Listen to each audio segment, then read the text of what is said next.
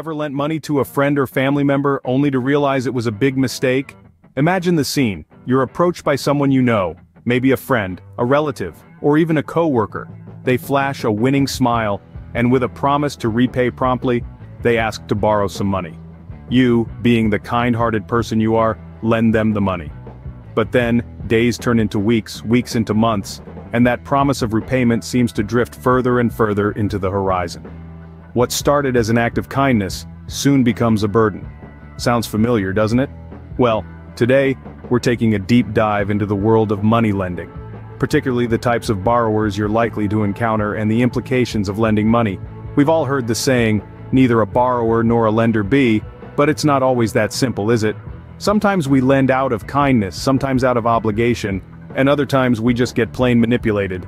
Among the borrowers you might encounter, there's the charming manipulator, a master of persuasion who knows just what to say to get you to open your wallet.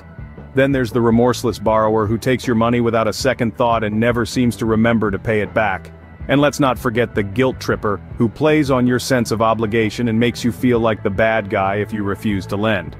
But lending money isn't just about the borrowers. There are implications for you, the lender, as well. It can strain relationships, create financial burdens, encourage bad habits, and even erode trust. So what's the solution? Well, instead of lending money, how about offering moral support?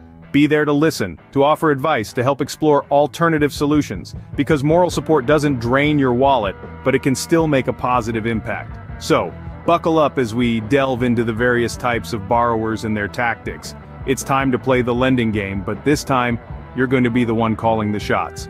Stick around as we delve into the various types of borrowers and their tactics.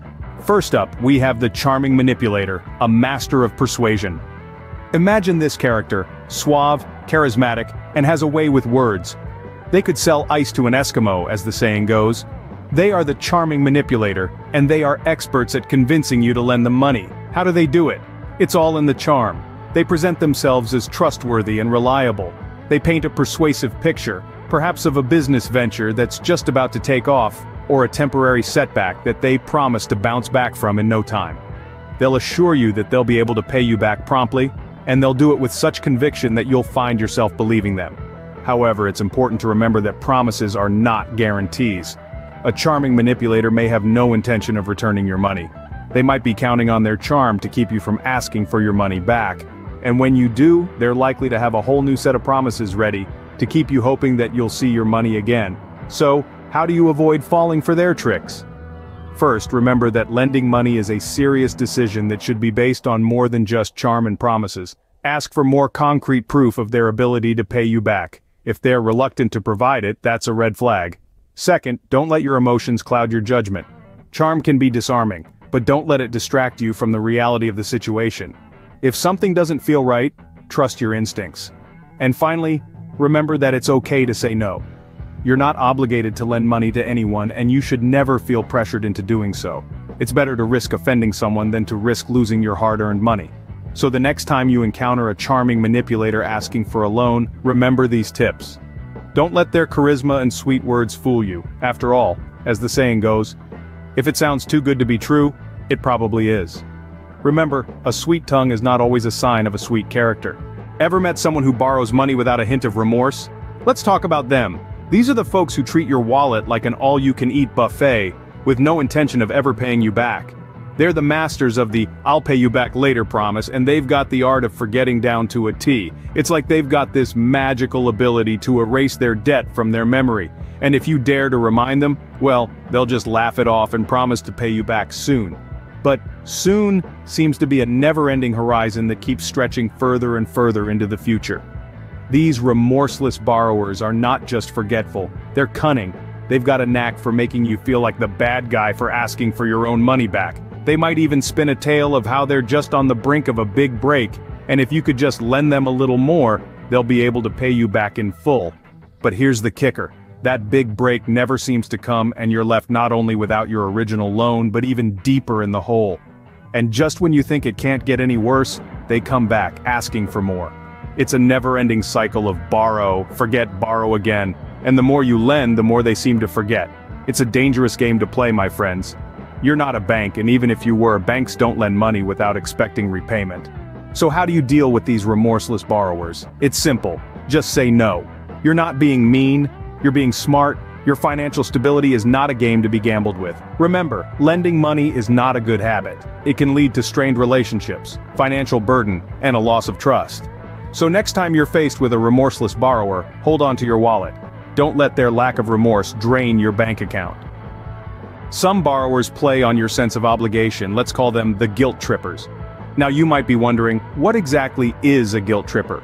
Well, these are the individuals who firmly believe that it's your duty to help them financially. They're like emotional pickpockets, adept at making you feel like a bad person if you dare to refuse their request for a loan. They might say things like, "I thought we were friends," or "You're the only one who can help me out." They're masters of emotional manipulation, using your empathy and your desire to be a good person to their advantage. They've turned guilt tripping into an art form, and they use it to extract money from you. So how do you deal with these guilt trippers? The first step is to recognize the tactic.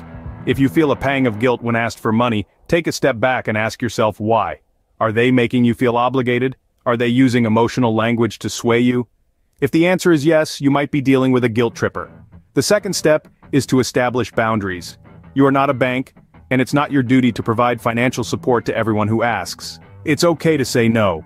It's okay to protect your financial well-being. Remember, it's your hard-earned money we're talking about here. The third step is to offer alternatives. If you genuinely want to help, consider offering moral support instead. Help them brainstorm other ways to solve their financial problems. This could be helping them create a budget, suggesting they get a part-time job, or directing them to financial resources and services. Finally, if you're feeling particularly brave, confront the guilt tripper. Let them know that you're aware of their tactics, and you won't be manipulated. It might be uncomfortable, but standing up for yourself is an essential part of maintaining healthy relationships and financial well-being. Don't let anyone make you feel guilty for not lending them money. Remember, it's not just about the money, it's about respect, trust, and maintaining healthy boundaries. And no one has the right to guilt trip you into compromising those. Now let's talk about why lending money is a bad habit.